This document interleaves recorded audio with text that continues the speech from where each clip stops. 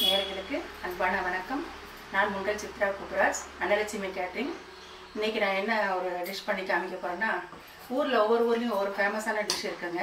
மதுரைன்னா புட்டு, அதுக்கு ஒரு திருவிழாவே இருக்கும். மதுரைக்காரங்களுக்கு புட்டு திருவிழானே ஒன்று இருக்குது. அதே மாதிரி கும்பகோணம்னா கடப்பா, திருநெல்வேலினா சொதி. அந்த மாதிரி இது ஊரோட ஒத்துப்போன ஒரு டிஷ்ஷுங்க. இது பேர் இந்த ஊர் நான் சொன்னால் உங்களுக்கு அது புரிஞ்சு போயிடும். காஞ்சிபுரம். காஞ்சிபுரம் இட்லி ரொம்ப ஃபேமஸான இட்லிங்க. ஆனால் அந்த காஞ்சிபுரத்தில் வரதராஜ பெருமாள் கோயில் அந்த இட்லி செய்வாங்க. அது எப்படின்னா நல்ல பெரிய மூங்கில் குடல் மாதிரி இருக்குங்க. நல்லா இவ்வளோ பெருசு கை அகலத்துக்கு இருக்கும். அதில் நம்ம மந்தார இலையை வச்சு சுருட்டி இந்த மாவை செஞ்சு நம்ம அவங்க போட்டு அவங்க அந்த இட்லியை நம்ம செய்வாங்க. ஆனால் பேஸ் எல்லாம் ஒன்று தான். நம்ம இப்போ பண்ணுற பேஸில் கொஞ்சம் புழுங்கரிசி மட்டும் எக்ஸ்ட்ரா சேர்த்துருக்கோம். ஏன்னா அவங்க வெறும் பச்சரிசியும் உளுந்தும் போட்டு தான் செய்வாங்க. நம்ம கொஞ்சம் வீட்டில் செய்கிறதுனால கொஞ்சம் நம்ம இட்லி அரிசி சேர்த்துருக்குறோம். நம்ம இட்லி தட்டிலே கூட ஊற்றலாம். இந்த பேஸ் பண்ணிவிட்டு இட்லி தட்டிலே ஊற்றலாம். ஆனால் அந்த இட்லி குடல் இட்லி, குடலின்னு சொல்லுவாங்க. அதை அந்த நீளத்துக்கு வேணுங்கிறதுக்கோசரம் கப்போ டம்ளரோ ஏதோ ஒரு கிண்ணம் ஒரு வடிவத்தை எடுத்து அந்த இட்லியை டிஃப்ரெண்ட் பண்ணி காமிக்கிறதுக்கோசரம் உங்களுக்கு இதை செஞ்சு காமிக்கிறீங்க. உங்கள்கிட்ட இல்லைன்னா நீங்கள் இட்லி தட்டிலே இதை ஊற்றிக்கலாம். இப்போ வாங்க இதுக்கு என்னென்ன பொருள் வேணும்னு பார்க்கலாம். இந்த மாவு நம்ம நேற்று நைட்டே நான் ஊற வச்சுருக்கேங்க. என்ன இதோட ரேஷியோ சொல்லிடுறேன். 1 டம்ளர் பச்சரிசிங்க, 1 டம்ளர் இட்லி அரிசி, 1 டம்ளர் உளுந்து, 1 ஸ்பூன் வெந்தயம், இதெல்லாம் ஒன்றா ஊற வச்சு அரைச்சி எடுத்ததுங்க. ரொம்ப நைஸாக ஃபைன் பேஸ்ட்டாக அரைக்கக்கூடாது. இந்த மாதிரி ரவை பதத்தில் குறன்னு இருக்கணும். இந்த பதத்தில் இருக்கணுங்க. இது உப்பு போட்டு புளிக்க வச்சு 8 மணி நேரம் புளிக்க வச்சு எடுத்த மாவுங்க இது. இந்த மாவில் நம்ம இப்போ என்னென்ன சேர்க்க போகிறோன்னு பார்க்கலாம். இந்த மாவுக்கு நேற்றே உப்பு போட்டு வச்சுட்டாங்க. தேவையான உப்பு இதில் இருக்குது. 1 ஸ்பூன் மிளகு, 1 ஸ்பூன் சீரகம் 1-2 அரைச்சி இதில் போட்டிருக்கணுங்க. இதுக்கு முக்கியம் சுக்கு பொடி தாங்க. அதனால் சுக்கு பொடி 1 ஸ்பூன் போட்டிருக்கேன். பெருங்காயத்தூள் 1 சிட்டிகை போட்டிருக்கேனுங்க. இஞ்சி பொடியாக நறுக்கினதுக்கு 1 துண்டு போட்டிருக்கேன். 2 சின்ன பச்சை மிளகாய் இருந்துச்சு, 2 போட்டிருக்கேனுங்க. பொடியாக நறுக்கி போட்டிருக்கேன். இதுக்கு ஒரு தாளிப்பு கொடுக்கணுங்க.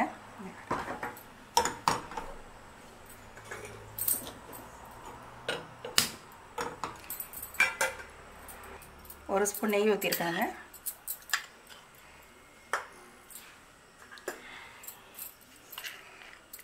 இந்த முந்திரி நம்ம விருப்பப்பட்டால் போட்டுக்கலாங்க. நான் முந்திரி எடுத்து வச்சுருக்கேன். அந்த நெய்யில் தாளித்து கொட்டிக்கிறேன். நெய் காஞ்சிச்சுங்க, நான் முந்திரி போட்டுக்கலாம்.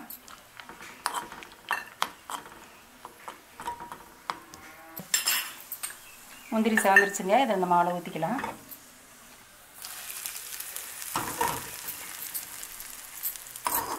ரெண்டு ஸ்பூன் ஆயில் நல்லெண்ணெய் ஊற்றிக்கிறாங்க.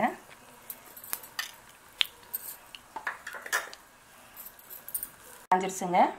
கடுகு தம்பு போட்டுக்கிறேங்க.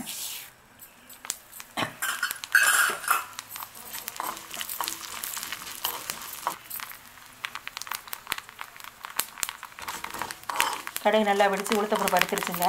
இப்போ ஸ்டவ் ஆஃப் பண்ணிக்கலாம்.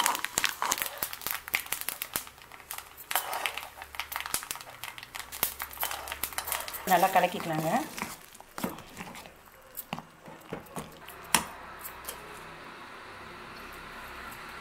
இதோட கருவேப்பிலையை சின்ன சின்னதாக கிள்ளி போட்டுக்கிறாங்க.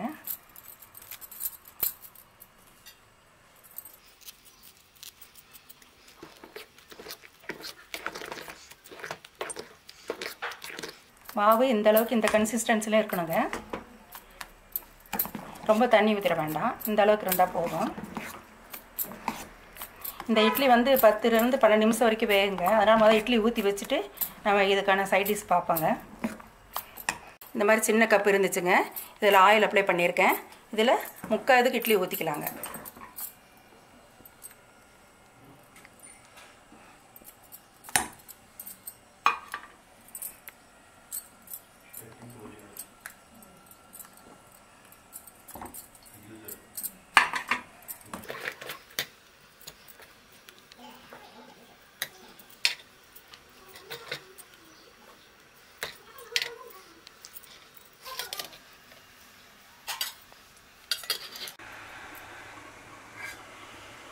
இட்லி வந்துருச்சான்னு பார்க்கலாங்க.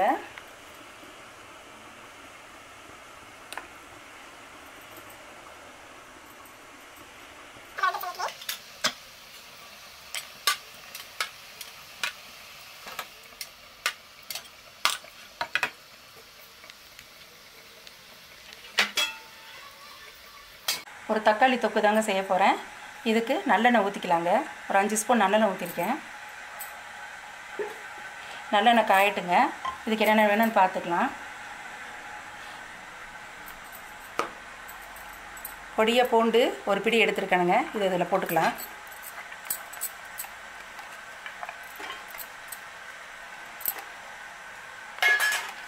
அஞ்சு தக்காளி பொடியை நறுக்கி வச்சுருக்கானுங்க. அதையும் போட்டுக்கிறேங்க.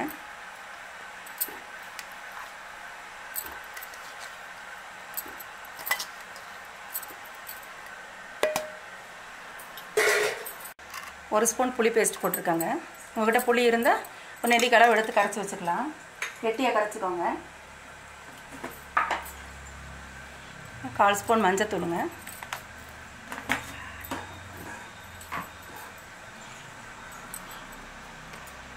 தனி மிளகாத்தூள் 2 ஸ்பூன் போட்டுக்கிறேங்க.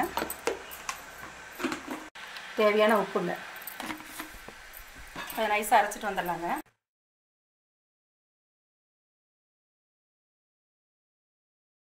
காஞ்சிருச்சுங்க. இப்போ கடுகு போட்டுக்கலாம்.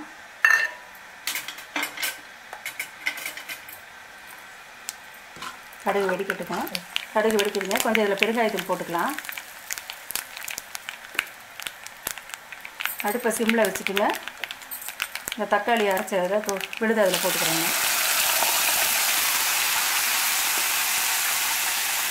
அடுப்பை சிம்மில் வச்சுட்டு ஊற்றுங்க. தண்ணி எதுவும் ஊற்ற வேண்டாம். இந்த தக்காளி தண்ணி தாங்க அது. தண்ணி எதுவும் ஊற்ற வேண்டாம். இந்த தக்காளி இந்த மிளகாலாம் இந்த ராஸ்பன் போகிற வரைக்கும் நல்லா வதங்கணுங்க. சுருள வதங்கணும். அப்போ இந்த தொக்கு நல்லா இருக்குங்க. இது 1 வாரம் வச்சு சாப்பிட்டாலும் நல்லாயிருக்கும், கெடாது. இப்போ இதை மூடி வச்சிடலாங்க. இது வேகட்டும். காஞ்சிபுரம் இட்லி ரெடி ஆகிடுச்சுங்க. தக்காளி தொக்கு ரெடி ஆகிடுச்சு. தேங்காய் சட்னியும் ரெடி பண்ணியிருக்கேன். இதை நீங்களும் சாப்பிட்டு பாருங்கள் செஞ்சுட்டு. அப்புறம் உங்களோட ஃபீட்பேக்கை கொடுங்க. எனக்கு சப்ஸ்கிரைப் பண்ணுங்கள். நன்றி, வணக்கம்.